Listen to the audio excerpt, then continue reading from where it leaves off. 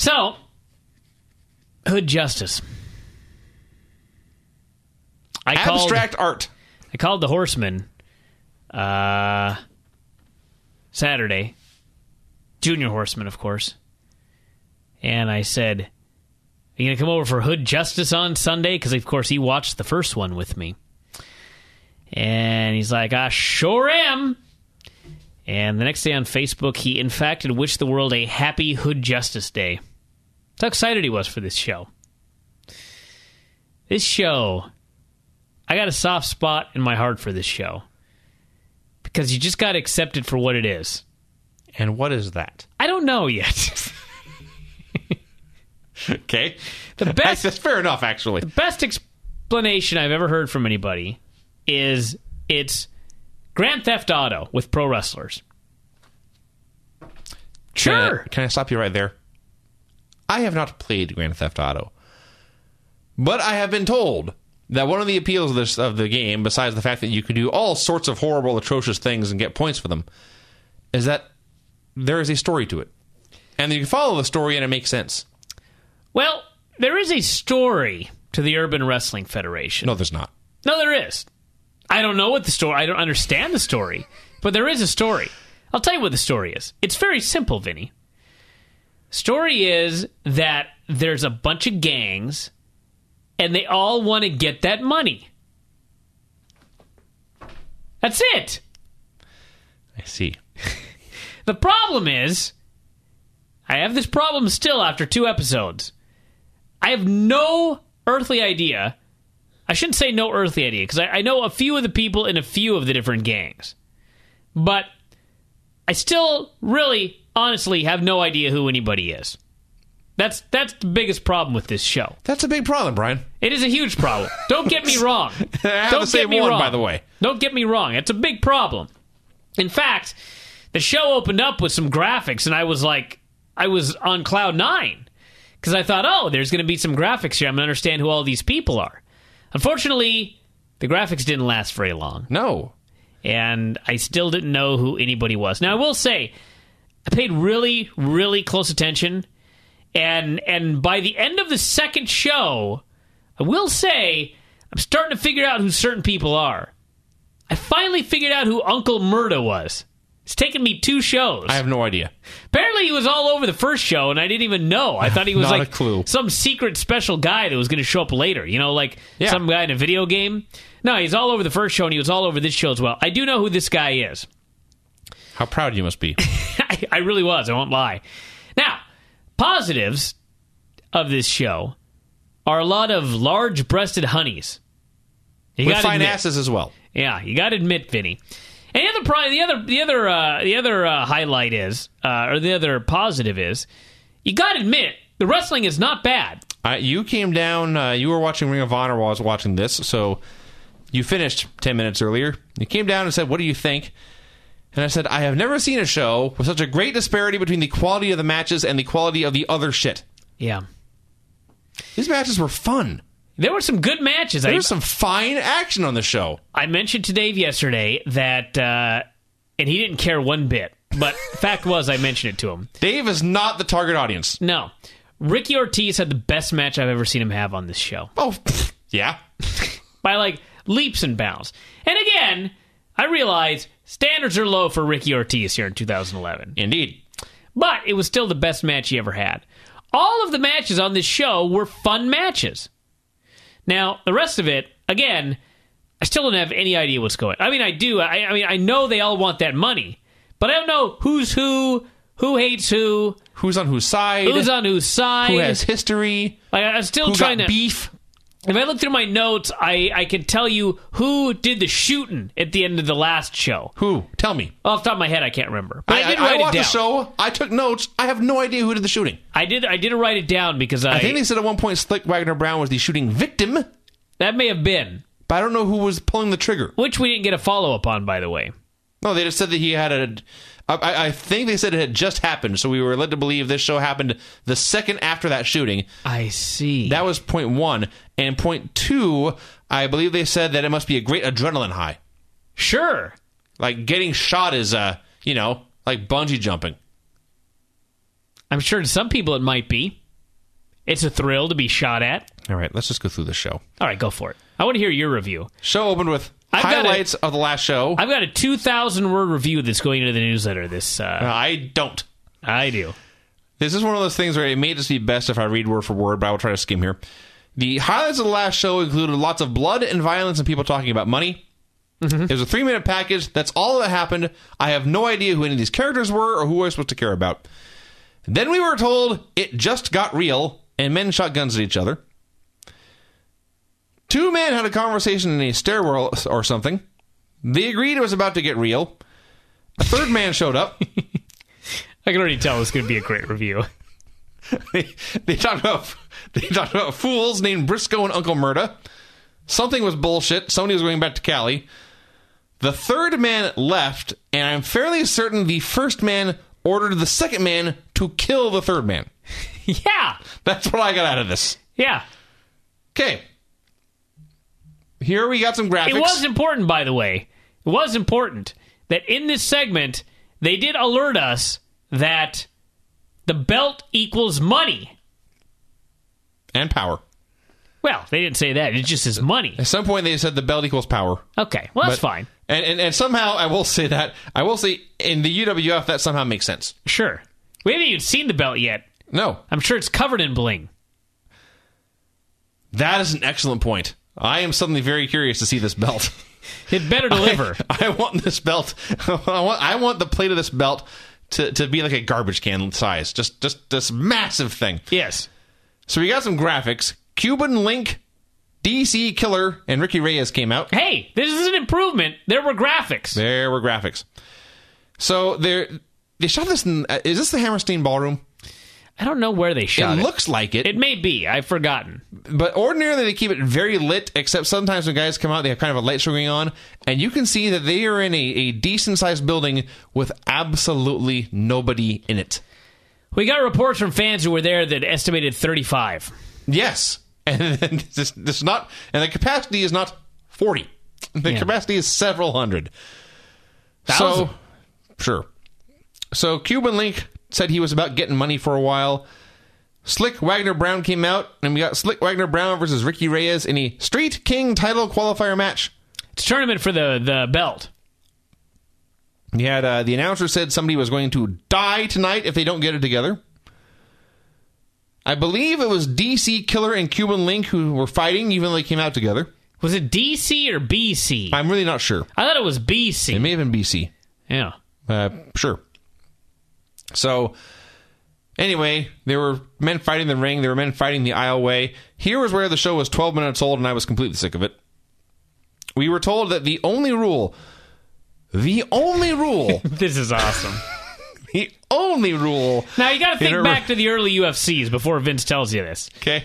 The early UFCs, the only rules were, what was it? No eye gouging and no biting, I believe, were the only rules in the original UFC.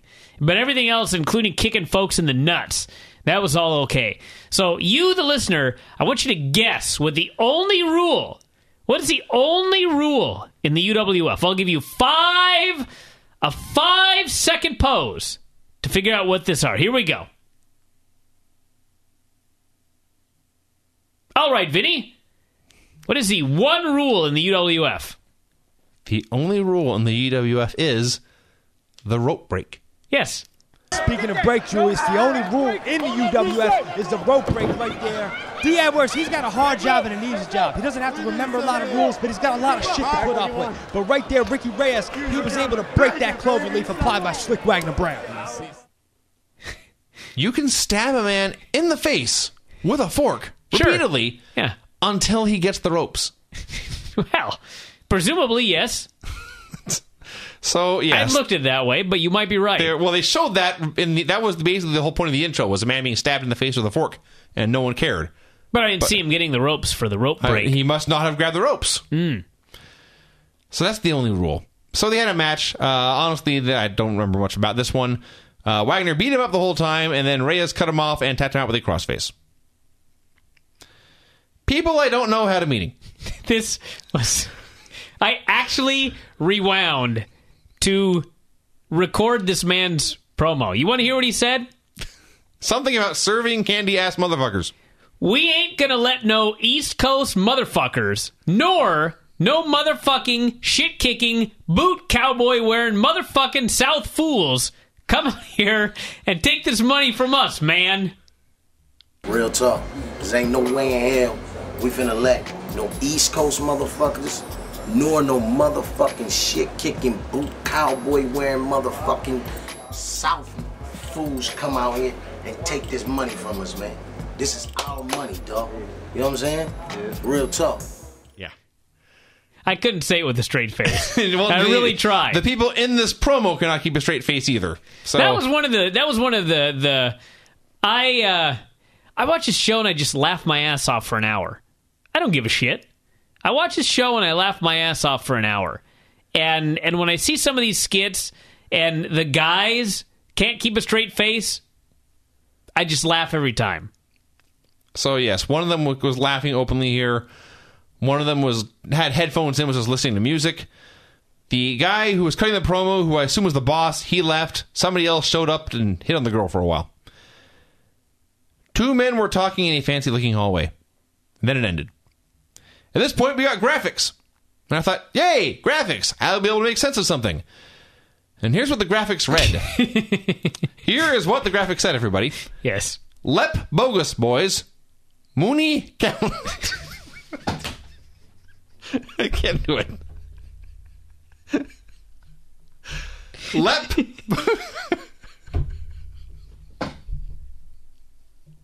Show.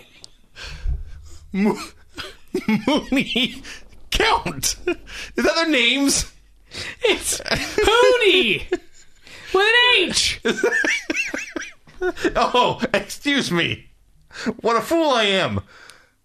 How can I think a man would have a silly name like Mooney and something respectable like Hooney? Yes. So that's what we get when we do get graphics. Lep bogus, boys. Mooney count. Hooney. Whatever. Doesn't matter.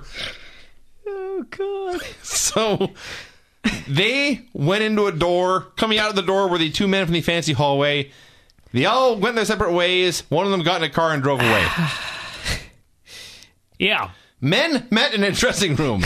I think, and in fact I was proven right by the end of this, one of them was Scorpio Sky. I recognized somebody on the show. Why? Because I watched some PWG before. So Scorpio Sky was involved. Two men met and hugged and they slapped hands about 9 different times. And when I say 9 different times, I don't mean like they slapped hands 9 times in a row and then talked. No, I mean they slapped hands, they talked for a while, slapped hands again, talked for a while, slapped hands again, repeat. You know, one problem with this show, I don't want to harp on the negatives here, but one of the problems with this show, let's be honest, it's one thing when you do a bunch of skits and you have no idea what the guys are talking about. That's a problem.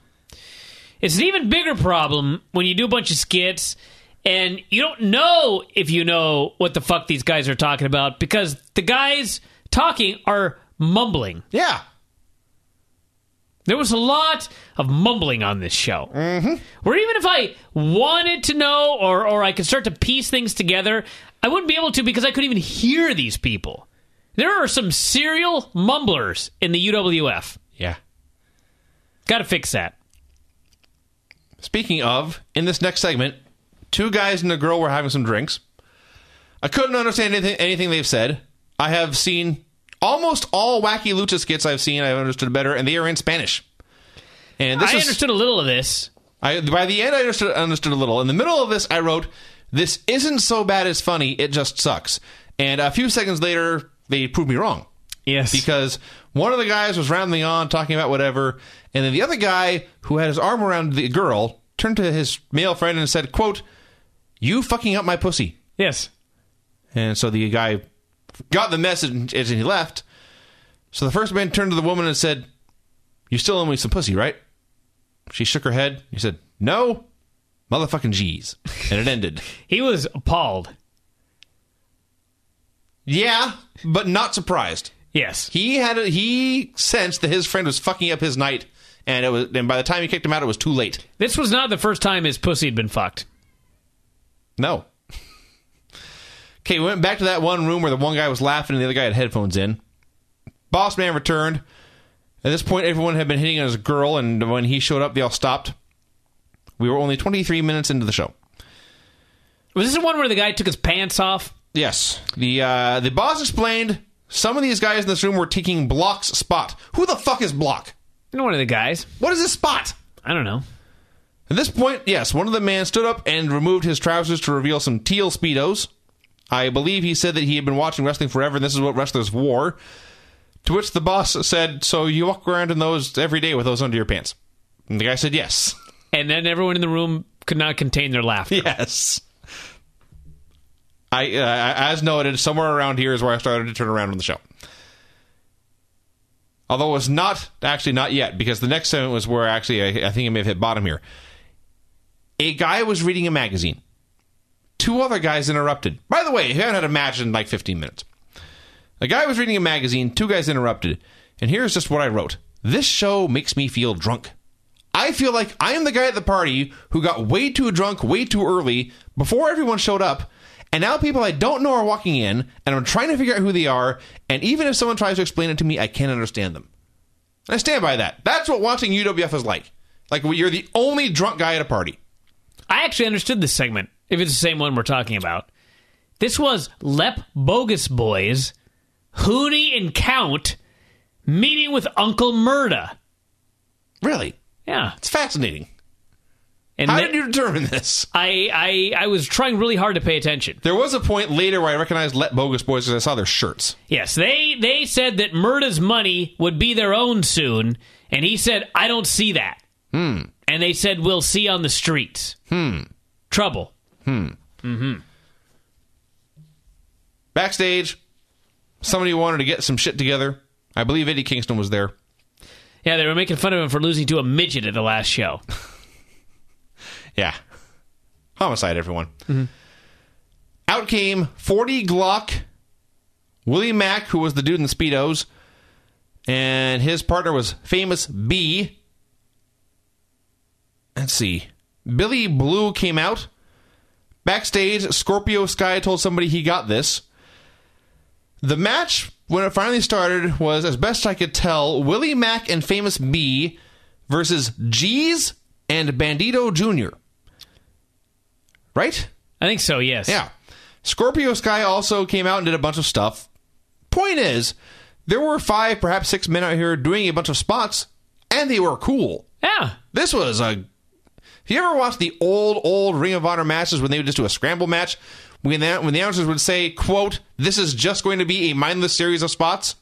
This reminded me of those. Just 2 guys would do a big spot. One of them would win the spot, basically. The other one would bail, and the other guy would stay in and do something with somebody else. Sure. Repeat. It was fun cool. match. It was very cool. They did a big train wreck spot that ended with the Willie Mack, the big dude in the Speedos. He was the biggest man, and he finally hit a giant dive onto the pile. This train wreck spot featured some of the best catches you will ever see. I was totally fine with all this. And then finally, G's won. I believe he pinned Famous B with something like a foot stomp to the back of the head. It was not as dangerous as it sounds. The G's up, hose down. That's what they called it, yes. Mm-hmm. This gets a giant thumbs up. It was a good match. I enjoyed this. I was amazed watching this because, A, there's a lot of good workers in the UWF. And the funniest thing was, I kept watching G's, and I'm like, geez, this guy is, no pun intended, this guy's pretty damn good. But he doesn't seem to be able to get to the top rope. You notice that? No. Like, every time he tried to scale the top rope, it was like, it was the scariest thing he'd ever done in his life. And he finally would get up there and do his move, but it was rough going every time. That may have been because the middle rope was broken. Oh, that's also a problem. I did notice that. The middle rope. I didn't notice the ropes were very loose. I didn't notice one was broken. The middle rope went beyond being loose and was just broken. Guys were like, yeah. I'm pretty sure it was just busted. They may have fixed it before the main event, although it wouldn't matter for that one. So, this match ends, and G's and his crew are happy, and they got their hoochie, and they're all walking down the aisle, and some of the 35 fans came over to celebrate, and there were children there. Yeah.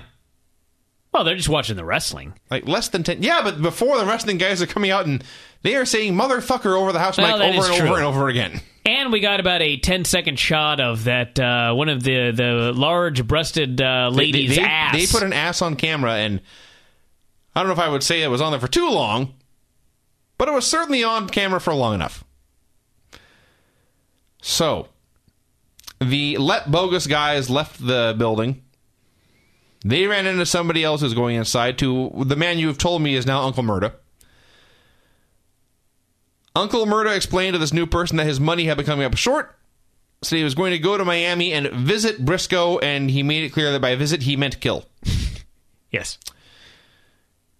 We saw what I believe was a drug deal going down in a park. This took 5 seconds. We saw, but did not hear, a guy talking to a girl in a hallway for 6 seconds. Some guys are hanging out in a locker room. I think... And actually, I think this is wrong by what happened by the end. But what I thought was happening was one guy was bragging about the white girl he had fucked.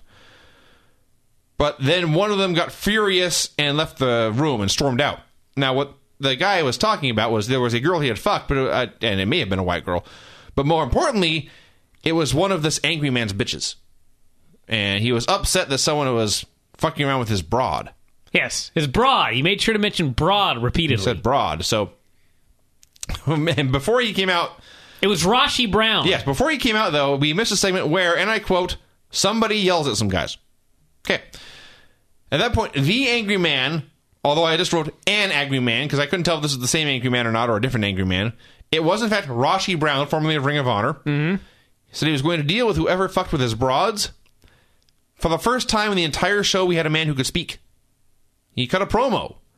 He was... well, upset that someone had fucked with his broads. He was upset that Rich Ortiz talked to one of his bitches when he wasn't around.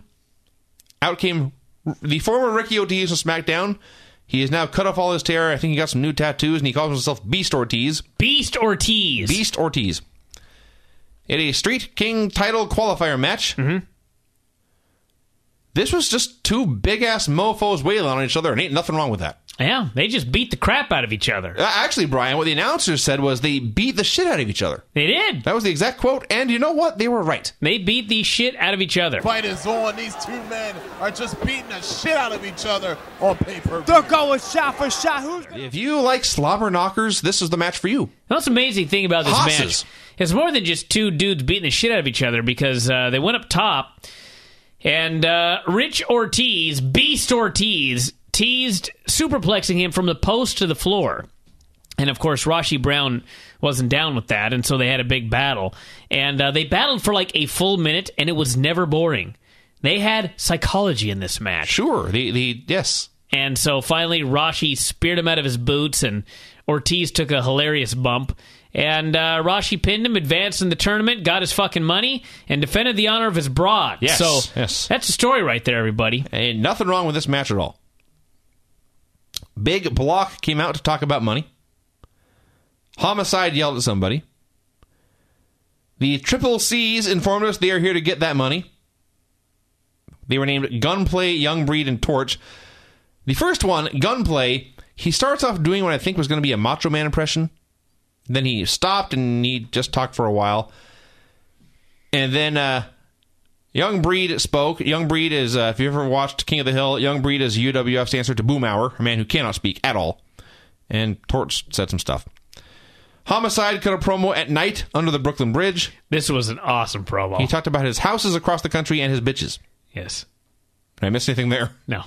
I just loved every moment of this. Homicide is great. He wanted to introduce us to the Brooklyn Bridge because he lived in the best city in the country, and he talked about how he had houses in L.A. and in down south, he said, even New York, and he had bitches. Yeah. Then we had Kingston. Eddie Kingston was getting drunk somewhere. And I mean that by which he was cutting a promo. He's been drinking ever since he lost to Homicide in the last be getting show. drunk somewhere right now, too. Yeah. Yes, the gimmick is he lost to Homicide, and he is not over it. He's not dealing with this well. And he said Homicide had advanced in the tournament, and I believe he said that he was going to take Homicide out. I know he said that he had been ready to die since age 14, So it didn't matter if homicide was threatening him. He said since the first day his mother put him out of her fucking womb, he'd been hopeless. I've been hopeless for years. I don't care. And I believe he claimed he owned a building, and that's how he made his money, and he was still drinking. Brother, since the age of 14, homicide, I've been ready to die. Since the first day my mother put me out of her fucking womb, I didn't want to be here. I've been hopeless. Nah, man, I've been hopeless for years. The cameraman tried to cut him off. He wasn't having none of this. And then we got the end. Somebody was screaming his way down an alley. Actually, the first part of this was awesome. There's this guy. He's screaming down an alley. He is calling somebody out. He clearly wants to fight. Then somebody comes up to attack him, to his face, mind you. He's there to fight, and he just... The first guy we saw screaming, acting all tough. Lowlife Louis Ramos. That's who it was? Yes. Isn't he the guy who got stabbed with a fork in the last show? Yes. Yes. Well, he did not get stabbed with a fork here, but he just got a public ass whipping. By Murda One. How do you know? I was paying attention. It's fascinating. Murda One and Lowlife Louis had a brawl in an alley, and it went on a long-ass time. And it was very brutal. They used razor wire. Yes, they were, and if they had just grabbed barbed wire like a gravity strand of barbed wire, I might have assumed this was fake. This was shot in a real alley in New York next to a real chain link fence with what I assume was real razor wire. Yeah. Yes. They're insane. And Louis, his gimmick is that he mutilates himself on a regular basis. Yes. Which is what happened here. And so Murda beat the shit out of him, as the announcer said, and caused him to bleed profusely. And then Louis made a comeback, sent him into the fence. Murda gigged. And then Louis put a plastic bag over his head to kill him. Right. And he was screaming, and I quote, "I'll kill ya, I'll kill ya." And then the screen froze, and the show was over. So last time, we saw a shooting, and this time, I think we saw one guy kill another guy with a plastic bag. But I'm not sure yet. We'll have to wait till the next show. That's the UWF, everybody. That was some hood justice right there with that bag. I suppose. You know, I gotta say one thing about that last segment right there. This was exactly like a TNA brawl where it goes on way too long, but they played rap music the whole time. You know what I mean? They did. Like a New Jack run-in? Yes. And for some reason that made this like a million times better. So maybe that's what they need to do on Impact when they have one of these long-ass brawls. They need to just play rap background music. Noise, yes. Yeah, play some Lep Bogus Boys in the background. Hoonie and Count while they're doing this, and then there you go. So yeah, that's Hood Justice, everybody. It's replaying a million times. It's 1 hour long. It's not for everybody. It may not be for anybody. It's probably not for almost all of you. And I could not watch this show every day. God. I could not watch this show every week. But I am okay watching this show every 3 months, as is the Junior Horseman. It is an hour of hilarity. What more is there to say? Poonie! With an H!